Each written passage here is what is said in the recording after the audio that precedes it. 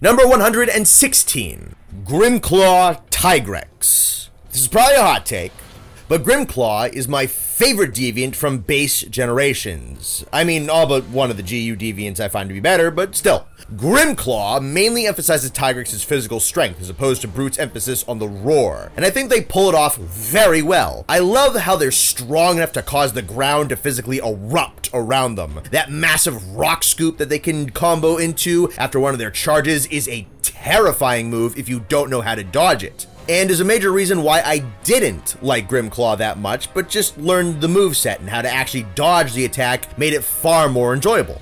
Go figure. I also like how they repurpose moves from Brute without using them identically, like being able to combo different moves out of their stomping charge. I'm not sure which I prefer, Grimclaw or Iceborne's Brute Tigrex, but these two are both in the running for my favorite version of the monster.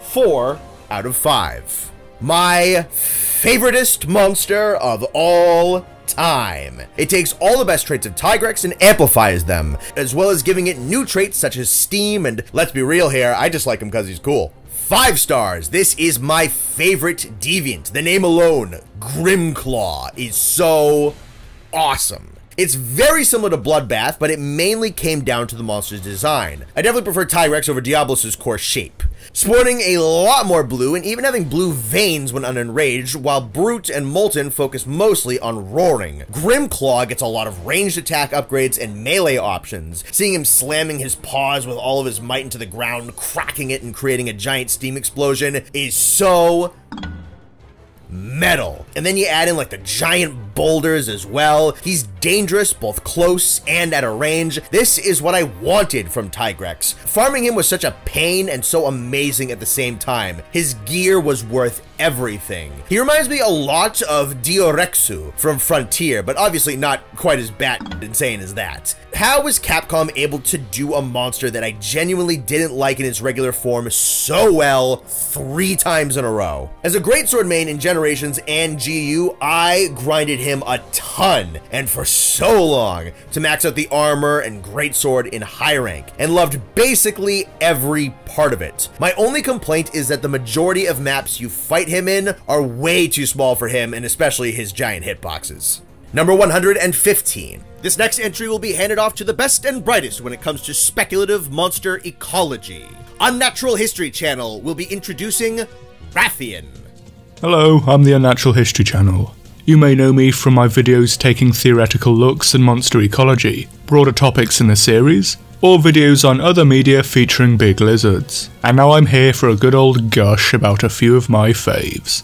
Rathian is truly a monster that doesn't get enough love. Tell someone you actually like Rathian and you're probably going to get a disparaging remark about her lack of fight updates, and her being a bit of a punching bag. And whilst those aren't necessarily wrong, and I'd like to see Rathian considerably updated too, I think the role of the leisure hunt is an understated one. When you forge a new weapon or want to get back into the swing of things, swatting flies just isn't sufficient for a hunt. And you also generally don't want to go all out on whatever the most recent challenge is in that playthrough. Thusly, monsters like Rathian provide the perfect stomping ground for the ancient art of actually just enjoying yourself in Monster Hunter. A bit of a forgotten art in the modern meta of optimization and speedruns. There's a reason you always go to her to break in a new weapon. And for all the mockery, Rathian really is a monster like the ceiling or a tooth or air. No one compliments it whilst it's there, but you can be certain they'd notice its absence once it's gone. If she was a terrible hunt, no matter how easy, no one would be using her for anything.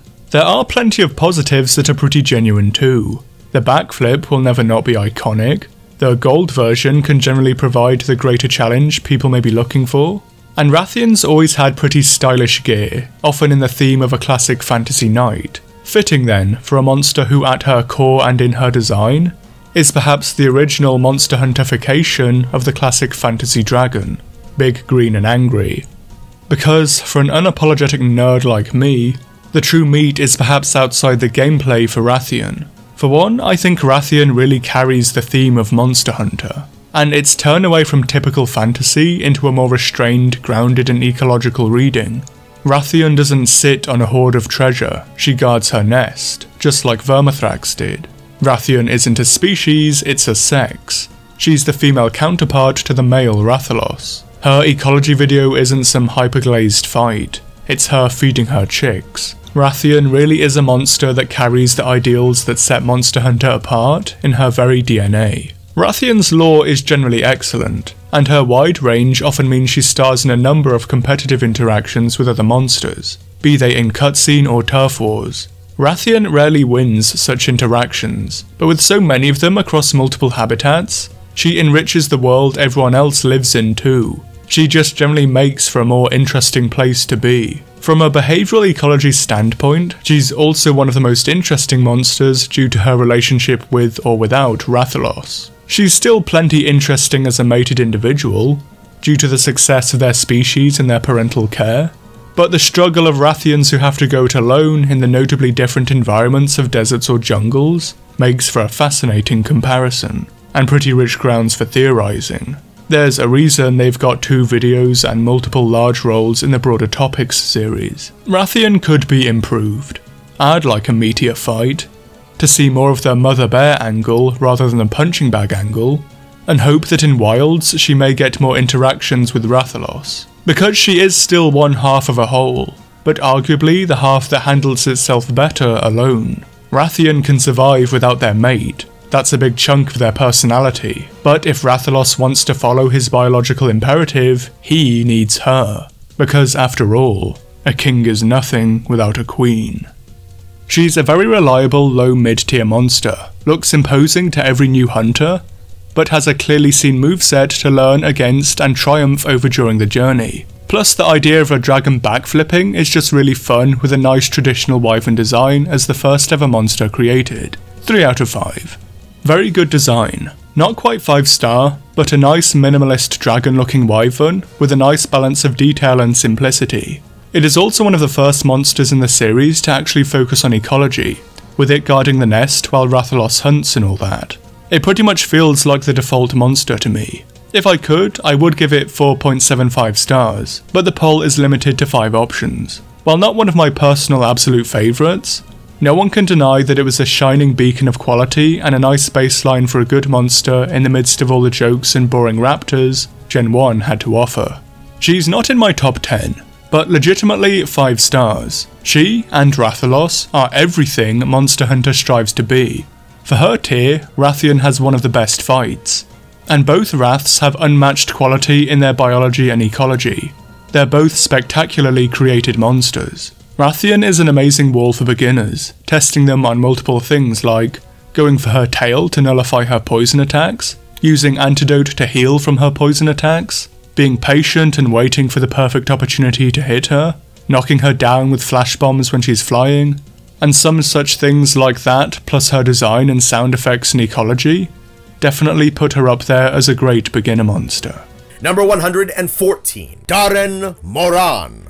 4 stars, about the same gameplay as Gen Moran from Tri, but with a better design, and is a really cool way to start off the game. A really fun siege fight. Used to grind this guy for Zenium, loved it. Lots of things to do, lots of ways to beat it, and when you find a new part to break that you didn't know you could before, it's a wonderful feeling. And this guy's got a couple of really obscure part breaks, more than you'd think. It's great so far, but I think it could have had some real potential to go even further. For all my joy, I do gotta give it a 5. Also, it's got great armor, both in terms of skills and look. You can dye it pretty well. I prefer Gen, design-wise, but by no means do I dislike Darren. I like the big spikes it launches from its blowhole, and it's quite intimidating when it's about to dive in horn first into the ship. 3.75 stars, round that up to 4. I think he looks a little cooler than Gen, but I don't think that he does what Gen does any better, so he's a little less iconic for it. I would rather get Gen back if I had to choose, but if they chose Darren instead for some reason, I'd still be happy, especially if they made him into some kind of variant or subspecies like they kind of did with Crimson Glow Volstrax. 5 out of 5 for me. I'm most likely in the minority in this, but this is my favorite sand whale monster of the 2 that exist. I personally prefer the narwhal horn sort of look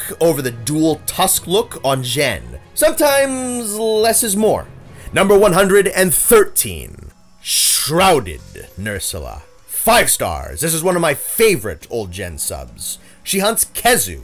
Automatically 4 stars. Looks really cool and actually fits the desert because, you know, burrowing spiders. She defies the laws of physics and works on Spider-Man 2 web mechanics, the old Spider-Man 2. Them webs just kinda be connecting to thin air. Makes absolutely no sense, but I can forgive it.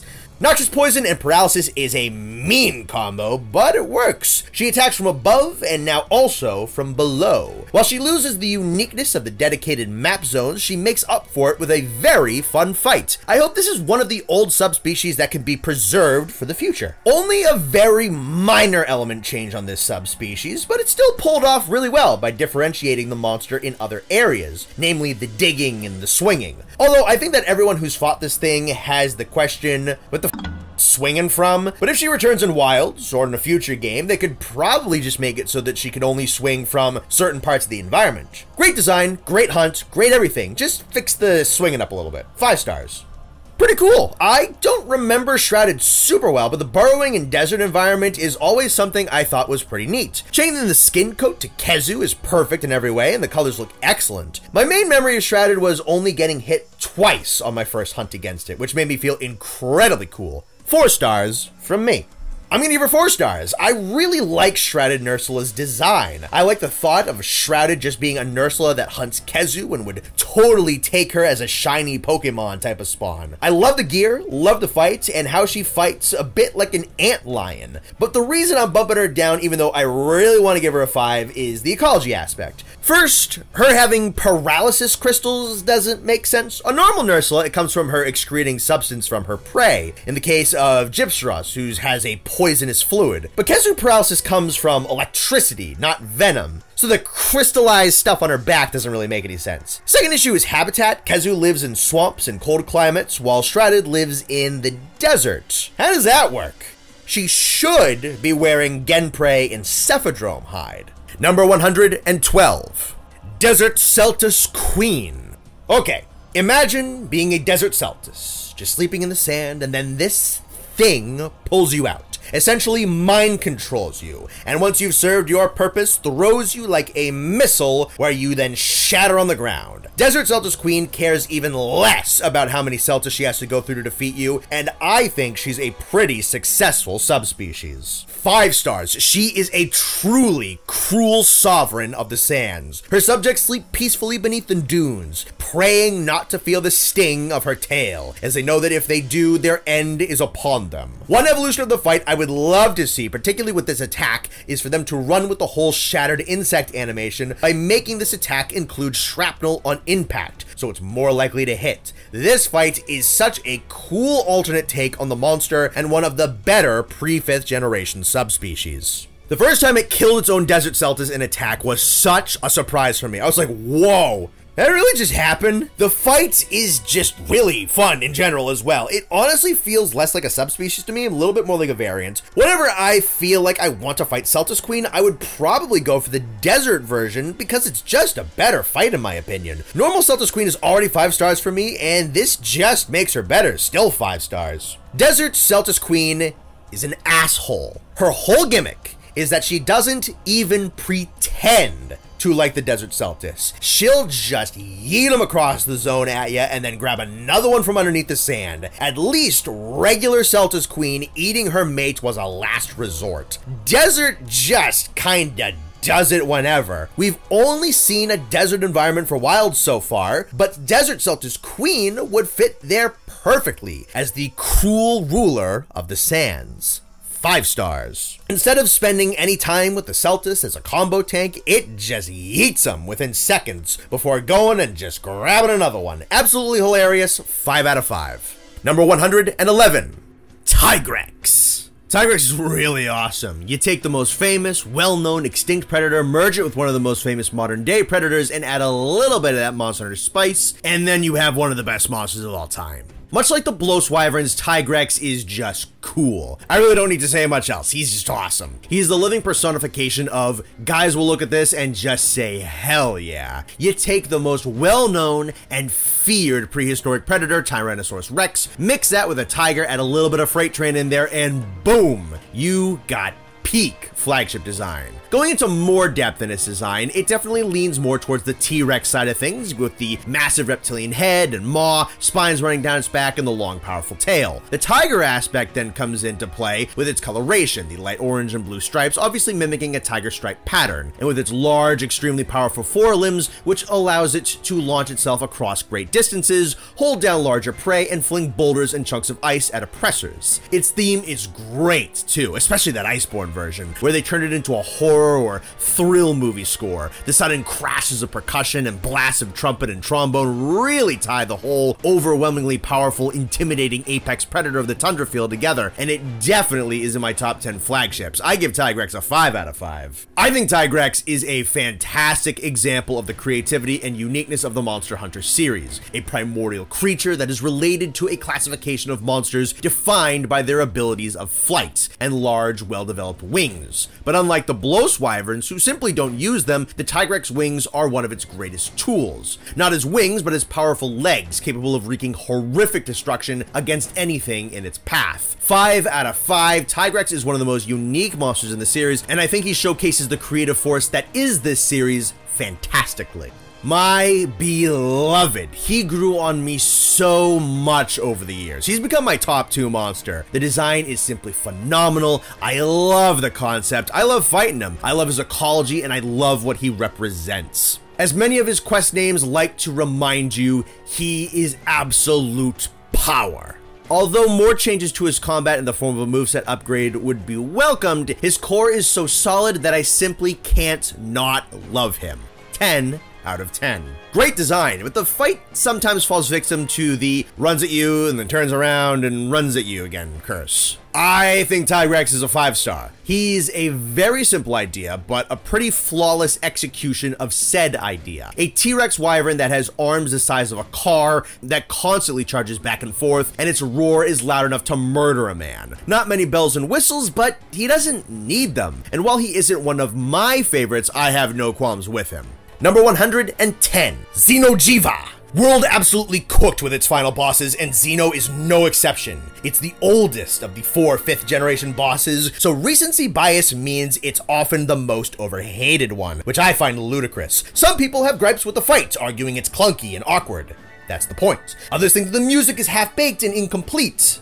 That's the point. And others think that Nergigante is cooler. That's the point. Xeno's visual and audio design is incredible. Well done to get to the point across to the player that they're hunting a baby. Aside from the incredibly striking and straight up alien appearance, it doesn't know what it's doing. It's just throwing itself at you desperately and instinctively, and slowly learning what it can do over the course of the hunt. Its music starts off incredibly uncanny and out of tune, just like the creature itself, and over the course of the quest, it slowly gains structure and confidence, along with the monster itself, who gains new attacks and begins to form more complex combinations too. My favorite touch is that Xeno'jiiva actually attempts and fails to absorb energy from its surroundings within the hunt, an amazing hint at what its true nature is. That's honestly kind of genius in hindsight. 5 out of 5, absolutely cinema. He's alright. His appearance is definitely interesting to behold, and his fight mechanic of slowly becoming better the longer you fight is kind of sick, but otherwise, he's not boring, but kind of simple. Not that it's bad, I love simple monsters, but I love them because simplicity is a good form of restraint, and we breathe creativity through restraint. Xeno doesn't do a lot of creative stuff besides his appearance. That will end up being subverted with his older sibling, Safi, which is cool. Main problem is this fight. It's pretty cinematic, but it ends up kind of being boring and a tad janky of a slog to get through again. His size makes it really hard for most weapons to be properly effective. His arena kind of sucks some of the fun out of the usual world maps, and the occasional time he takes flight, the majesty stops after like 5 seconds, and now you just have to dodge apologizingly slow beams and drive-bys until he lands a whole minute later. Literally the Gen 1 Rathalos problem, but less clunky than that. Still a very enjoyable experience compared to other Elder Dragons of Base World, Nergi and Vol notwithstanding. Lore's pretty good too. The music's great. Overall, a good final boss, but I think the worst of 5th generation. Nonetheless, he's still a pretty good monster with a 4 out of 5. don't like how much people hate on Xeno, but I can't blame them. Undeniably, his fight isn't very good, which especially sucks because he holds the weight of being a final boss. I will say, he probably has one of my favorite designs of having very clear alien inspirations, yet takes the shape of a familiar dragon, which creates a neat contrast. I gotta give points to his Arch-Tempered fight also. Honestly, that is one of my favorite fights in base world. Would have been great if his base form put up a real fight, so 3 stars is the best I'm gonna give him. Honestly, I don't see any issues with the fights. It does seem a little underwhelming for a final boss. When I finally slayed it my first time, I was kind of surprised when the credits rolled, but compared to any other monster in the game, it is a perfectly fine battle, plus the design is incredibly otherworldly, and I really like that, so a 4 out of 5. I look at Xeno and think, hell yes. I fight Xeno and I think, alright, and then I think about every other final boss, big evil I fought in the series before and after, and sadly, despite my long fondness for its design, Xeno'jiiva falls a little short of the others. Don't get me wrong, it's still good, and I can sort of forgive the lackluster elements because it's the first fight of its kind that they made for games of the higher fidelity and newer engine and all that kind of stuff about world, blah, blah, blah, blah. I really like its theme, though. Like, really enjoy it, even more than Safi's and Fatalis's. Despite not being my favorite, and a slight, and I mean slight, letdown, Xeno'jiiva still earns 4 stars from me. Number 109. Glacial Agnactor. One of the best subspecies in the series, extremely slept on since most of the community hasn't played the older games. Honestly, he's up there with Stygian in terms of really pushing subspecies forward during the 3rd generation. I really hope Agnactor comes back in a future entry soon, so that this great subspecies can have a chance to shine even brighter. Genuinely one of the best subspecies ever, and maybe my 3rd favorite monster ever. All the good things about Agnactor are here, only element swapped to ice, and the armor gimmick is reversed. It might be a simple change, but it's an effective one, so a 5 star from me. I also hope he gets little glacial Oroctors to go with him. Small monster subspecies would be a really nice touch. Glacial Agnactor is the premier subspecies, not only inverting the element from fire to ice, but inverting the armor mechanics, so that the armor softens the longer Glacial Agnactor is out of the ground. It's genius. He does suffer from some of the same neglect that Agnactor gets, but even more so since Glacial wasn't in GU, but there's a reason the icy Clack is a fan favorite. One of few subspecies to rise above their base form for me, and not just because I have a soft spot for ice monsters. 5 stars. 4 stars. Kinda annoying at the beginning due to the solid ice armor, except for the chest, but it gets simpler once the ice armor melts and or you break 3 or 4 armor parts. One of the best subspecies ever. He's so cool. Did you know that if he starts going underground on clear ice, you can see the outline of him under it? Goated fight, because he feels like Gravios. Breaking an enemy down piece by piece is probably one of my favorite things about Monster Hunter. 10 out of 10. Also, doesn't get stuck out of reach out in the lava like a normal Agnactor can. Number 108. Tetranodon. Underrated in my opinion. He's a low tier monster that really deserves his flowers. He's got a pretty good fight design for where he stands in the hierarchy of both the Frost Islands and the Shrine Ruins. I personally think his inflation mechanic works better than Zamtrios's. The early game damage holds him back from being a serious wall, but I think the fact that most of his moveset revolves around moves that inflict stun so that he can body slam you is a really fun way to get players to learn his moveset. 4 out of 5. Honestly, a great starting monster. It's cute. What is it with these 5th-gen monsters being cute across the board? Cool, and it's a platypus. Come on now, it's a platypus. The fight is pretty good as well. I wouldn't hesitate calling this my favorite amphibian. Afflicted Blood is useful too, so I fought it quite a bit for that reason. Extremely good thematically, very clearly inspired by a Kappa sumo wrestler, yet looks right at home in his natural environment. Love his sounds and his personality. He's a great early game fight that teaches players to wirefall or else get smushed. Basically, a perfect monster for what he is. 5 out of 5. If any one of the yokai monsters are making it out of Rise and into the main series moving forward, I think this is the one. He's similar to some monsters like Zamtrios and Gobel, but I think that's what he has going for him, because we just about always will have some form of jungle map that he can get into. I thought it was really weird when Rise put him in the Frost Islands, but I think he can work on a variety of maps so long as his green camouflage allows it to make sense that he's there. He has a really fun fight, and I'd be keen to see it adapted to games that don't don't have all the tools that Rise gave us. One thing about Rise is that it has fantastic early game monsters, and Tetra is just one of the best. I love his fights and multiple stages, he's got an extremely varied moveset that is full of personality, and it's not a wyvern. No complaints from me.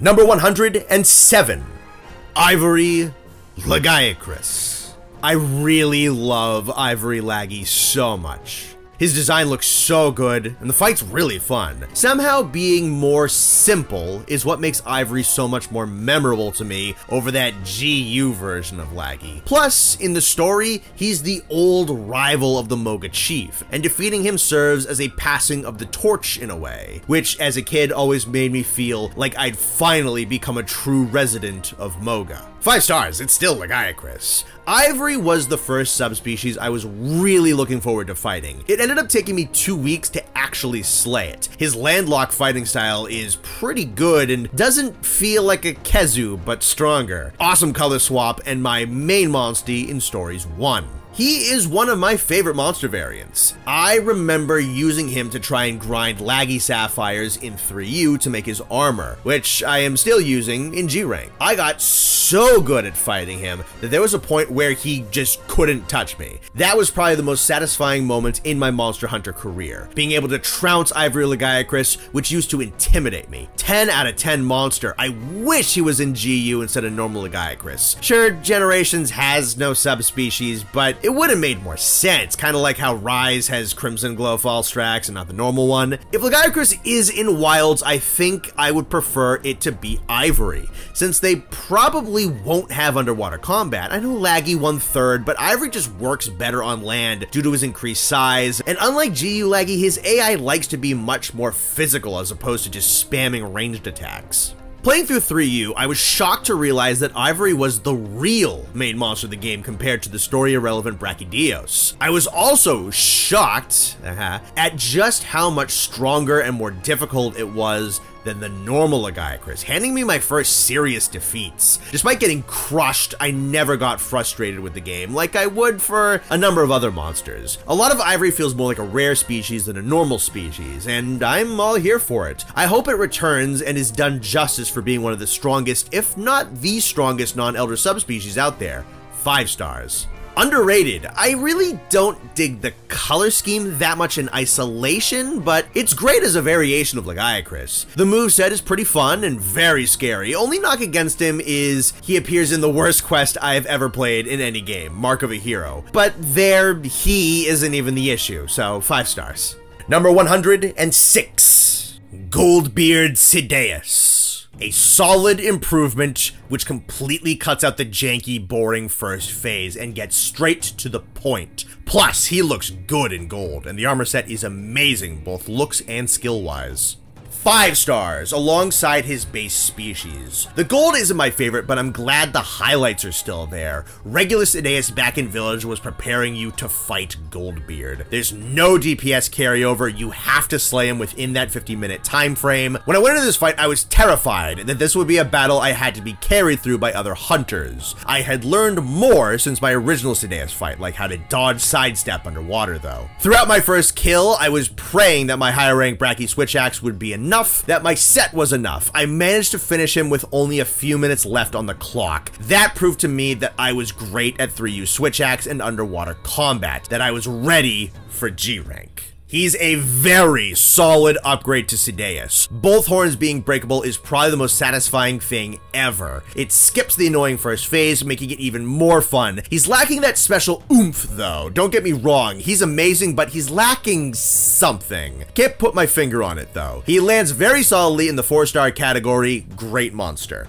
Cutting out the first phase, giving him better recolor, and making the horns huge was just what Sideus needed to make me look past the less interesting parts of his fights and give him a 5 out of 5. I like him less than normal Sideus, mainly because I had to grind a lot for his armor, and I had to do it solo because 3DS online servers were down by then. I also hate his attack when he swims to the top of the arena and shoots a water beam down at you. I can't figure out how you're supposed to dodge that for the life of me. The main thing he has over normal Sideus is that he starts in the second phase, which is much appreciated. But yeah, 3 stars for me, which is 1 less than the normal Sideus. Number 105, Elder Frost Gammoth. People say that Gameth needs an improved fight if she returns, and I obviously agree. But honestly, Elder Frost already kinda nailed the fight. I'd say that she goes just a tad bit overboard with the AoE attacks, but otherwise, I think Elder Frost Gameth is just a straight up better Gameth. If normal Gameth were to inherit some of its Deviant's moveset, just like Astalos did in Sunbreak, you definitely wouldn't see me complaining. Gameth is only held back from 5 stars because of her fight, but Elder Frost fixes that issue, so 5 stars. This is probably one of the only Deviants to actually get a higher score than its base monster from me. Elder Frost Gameth is simple, yet brilliant. Simply an older, crankier Gameth who covers herself in spiked ice rather than snow. The sharpened tusks and cracked crest simply are proof of her might, and the many battles she has won. Thematically one of the coolest monsters, literally bringing the mountain down upon you. Would love to see Monster Hunter's second greatest grandma come back.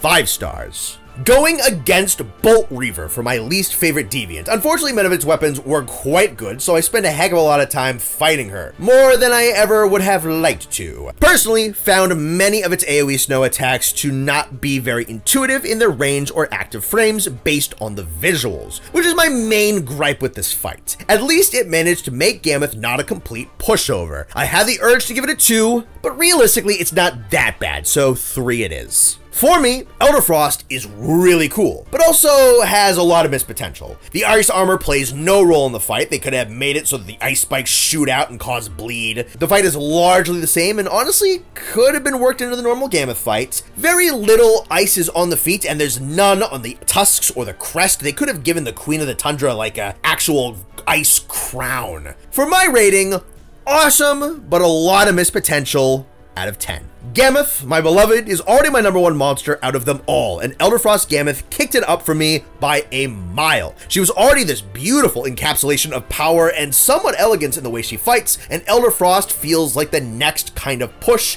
to take that fight to the next level.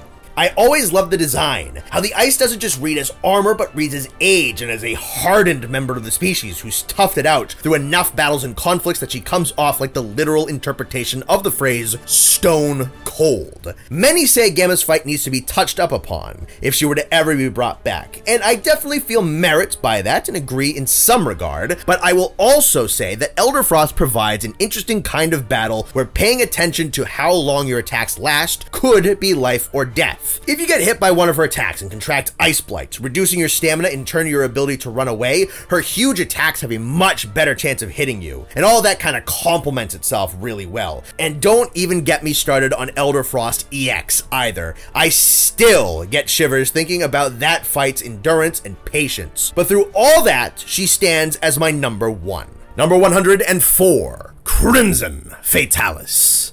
Definitely the most underwhelming of the 3 Fatalises. The Crimson Demon in MH4U is easily his best representation, and then they just removed it in GU. If anybody needs a glow up, it's this dude. We'll never forget the sheer power of his weapons in MH4U. You could not escape people in Star Knight armor with Crimson Fatalis weapons anywhere. 3 stars. That special Crimson Fatalis event quest is one of the quests I did with random hunters before the 3DS shut down their servers. And I'll tell ya, it's a spectacle, especially when fighting with newbies.